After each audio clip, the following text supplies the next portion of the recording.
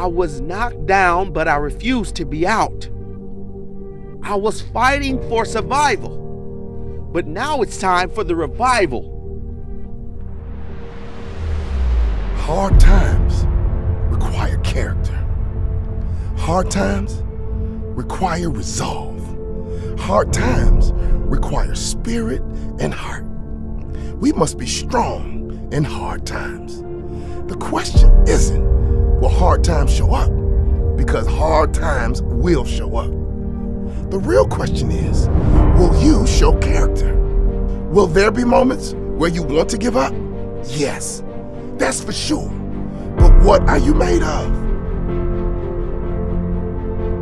Sometimes life is so hard. We feel we just can't find the strength to keep going. Well, I'm telling you to keep going, to show some character, to build unbreakable character.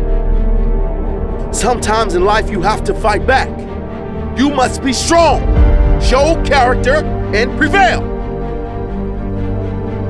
You see, no one on this earth is exempt from hard times.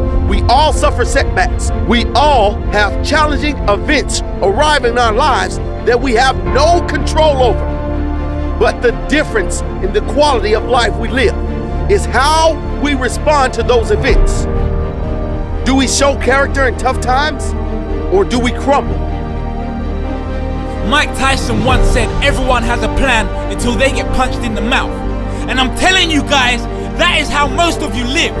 Everything is just fine until life punches you in the mouth. Everyone shows great character until something goes wrong.